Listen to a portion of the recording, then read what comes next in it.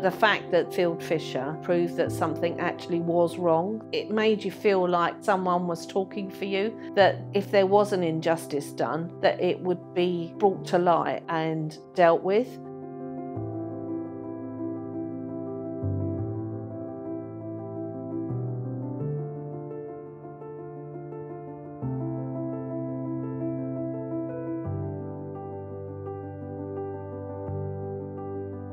Mick went through the Limbless Association to look for a law firm to look into what had happened to me. He found Fieldfisher and got in contact and had a conversation with Karen Hayes. Very easy to get on with, very straightforward. It was nice to have someone to talk things through with sometimes, you know, because it was difficult because you're reliving things that you really wanted to put to bed.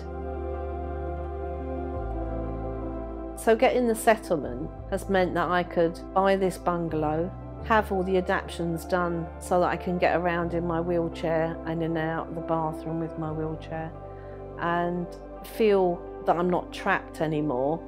More recently, I do an online Keep Moving class with the Limbless Association. A group of people come together, can ask questions of people and advice.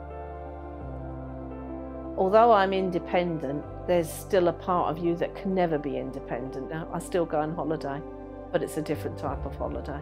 I'd love to be able to walk on two legs, but it's not going to happen, is it? So I have an acceptance of what's happened. I don't dwell on it. I can't change it. So I'm always looking at ways to move forward, really.